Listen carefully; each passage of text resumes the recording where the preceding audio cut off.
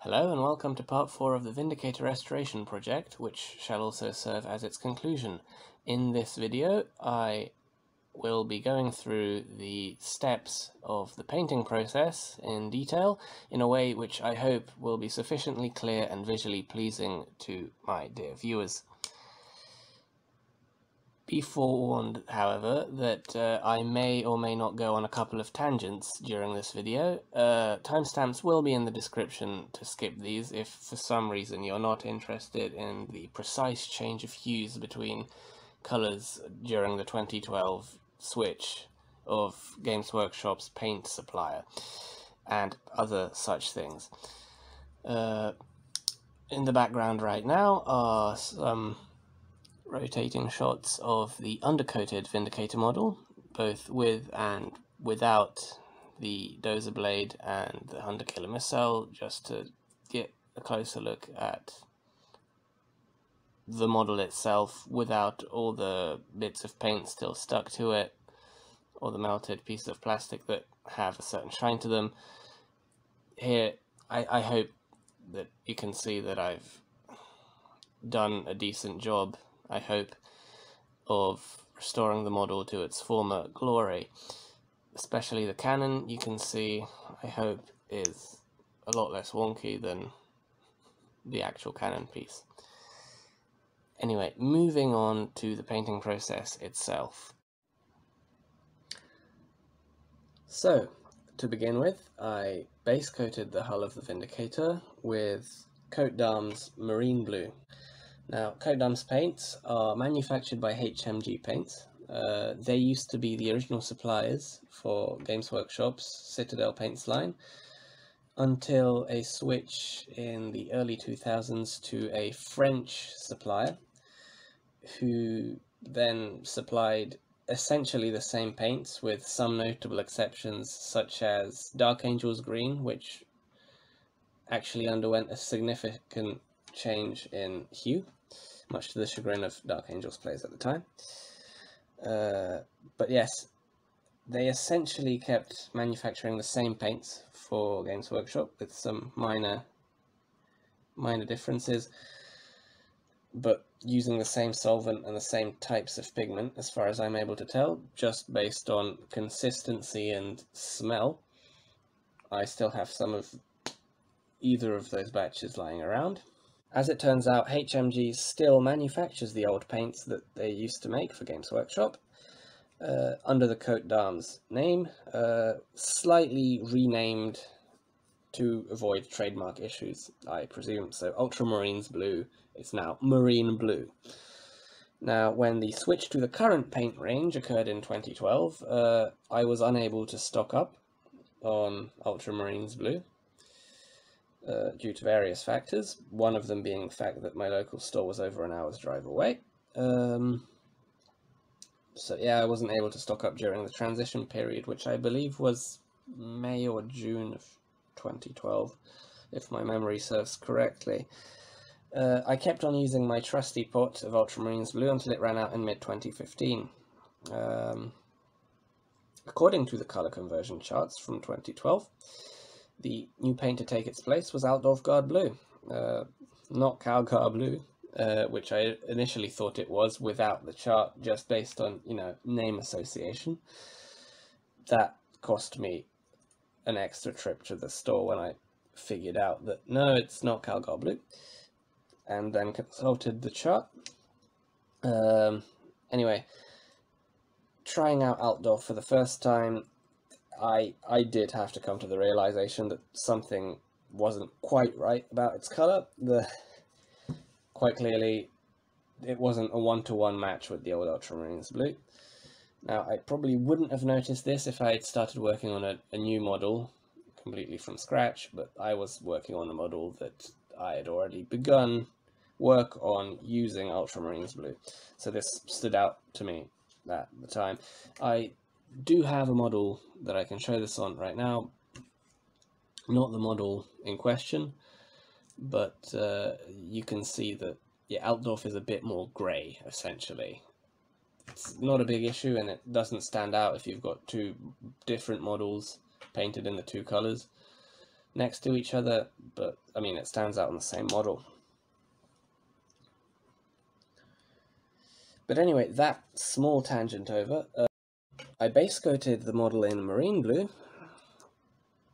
I then followed this up with a recess shade of a 2-to-1 mixture of the contrast paints Leviodon Blue and Skeleton Horde. I then followed this up with a highlight of Calgar Blue around all the upper and side edges, but not the lower ones. And I then followed this up with a fine highlight of Lupin Grey, which is Coat Darm's version of Space Wolves Grey, which I only actually recently ran out of due to the fact that I'd only ever used it for edge highlighting. The metal parts I base coated with Lead Belcher, and at this stage I also used a 2-to-1 and a 1-to-1 mixture of the previous two contrast paints, Leviodon Blue and Skeleton Horde, to add some streaks of varying colour around the rivets and also in areas where I thought that streaks would occur from rain damage, essentially. I then highlighted the metal areas with Stormhost Silver, and I also started stippling on bolt gunmetal and following that up with Stormhost Silver again to create chipped paint and wear and tear around the edges of the hull where I deemed that it would be appropriate. For the lens, in the sensor array on the top of the tank, I used Avalanche Sunset highlighted by Ushabti Bone and then glazed with Flesh Tearers Red. I base coated the gold areas with Retributor Armor. I then highlighted that with Liberator Gold and then washed it with Skeleton Horde.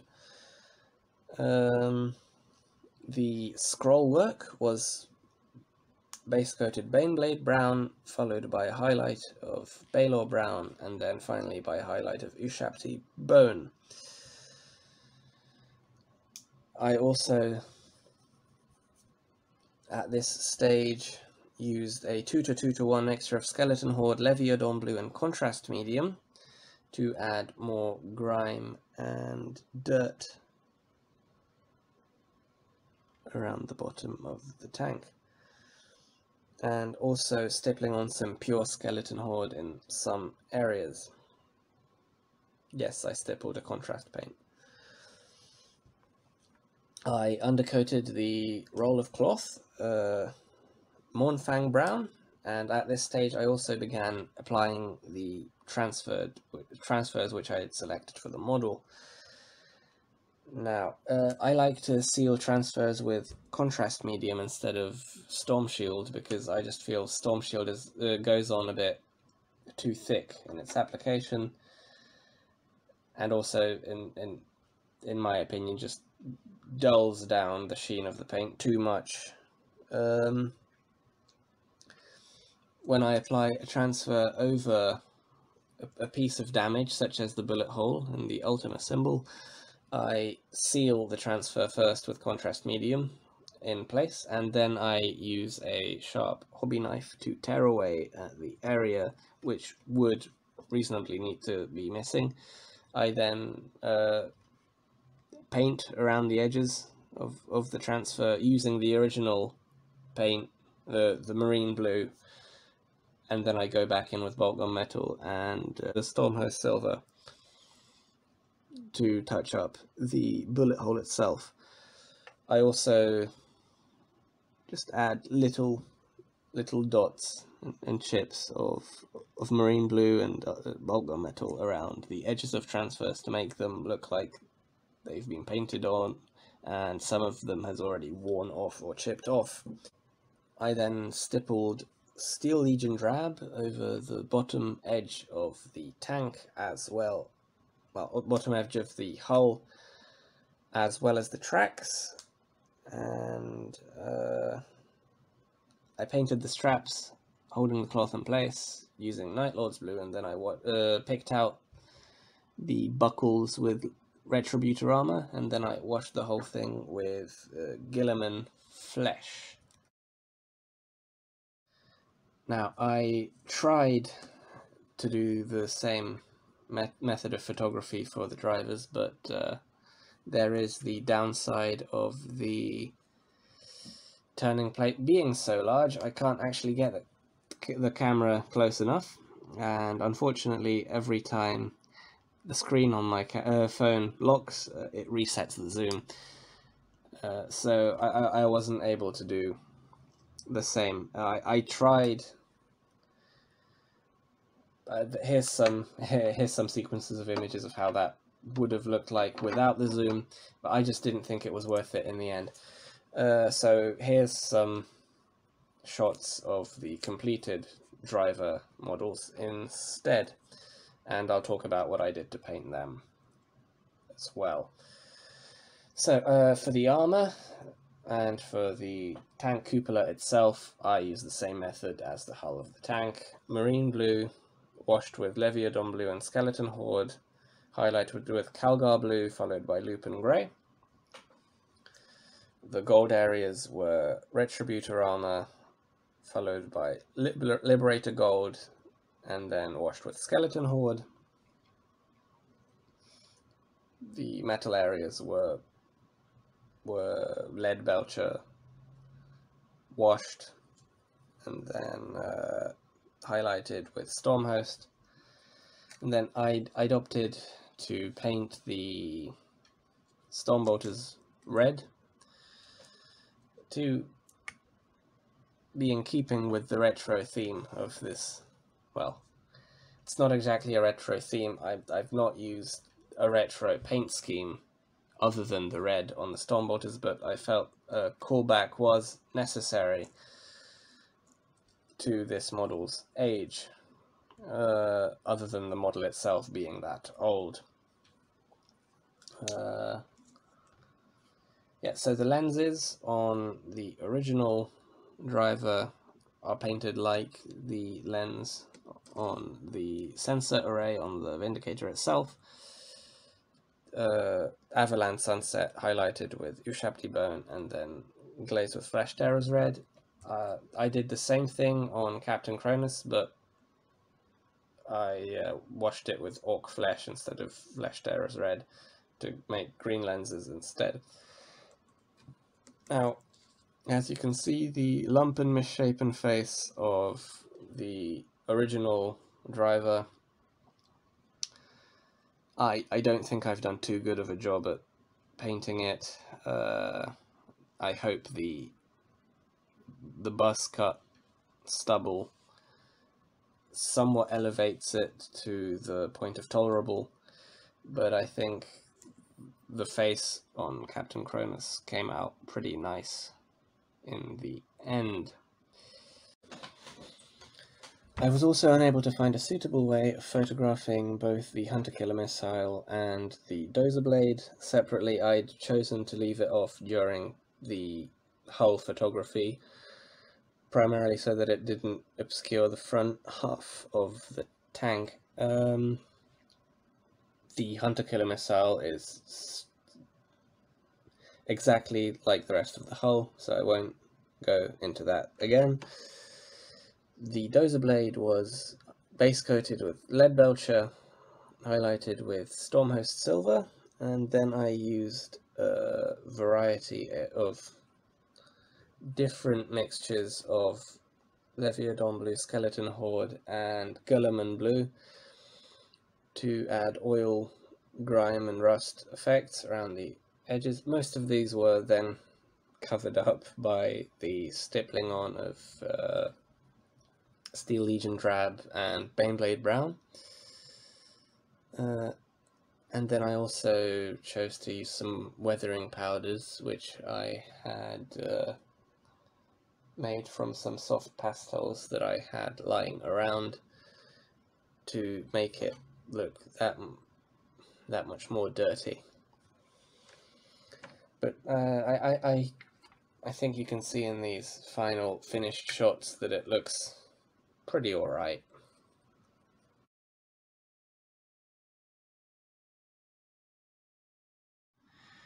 Anyway, I hope you enjoyed this video. I hope I was able to provide at least some entertainment in discussing my restoration process. Here's some elevated shots of the tank. I was then able to show the top half from the low camera angle I photographed it from. Yeah, so this will be joining the rest of my army as a Vindicator. Other than the 9th Company badge here, and also on the back, there's nothing that would mark this out as distinctly a 40k model. Even Captain Cronus is in stylized Mark III armor, so I could use him as part of my Heresy army if I wanted, or rather the tank with him on it.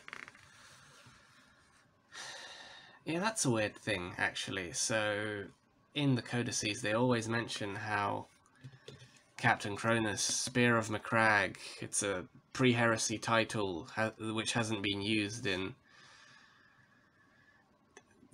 millennia at the point by the time we're in 40k, but there has been no mention of the post of Spear of Macragge in any of the Horus Heresy novels, so I guess that's just, you know, probably symptomatic of the fact that it's a made-up title for the 5th edition Marine Codex that Cronus first appeared in, but some consistency in background in the lore would have been nice, you know. Anyway, I guess some comparison shots of this and other more modern tanks are in order. So, let's have a comparison between this Vindicator and its more modern counterparts. So, I mean, the size difference is obvious. The old Mark I Rhino hull was considerably smaller, both in height and in length.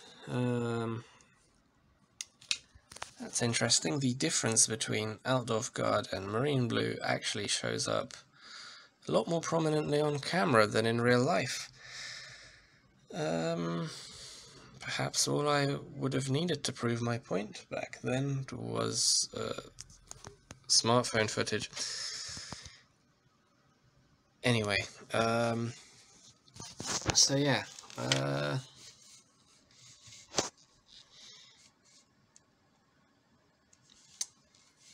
I really don't know what to say at this point. I might do a video just on the development of the Space Marine vehicle range at some point in the future.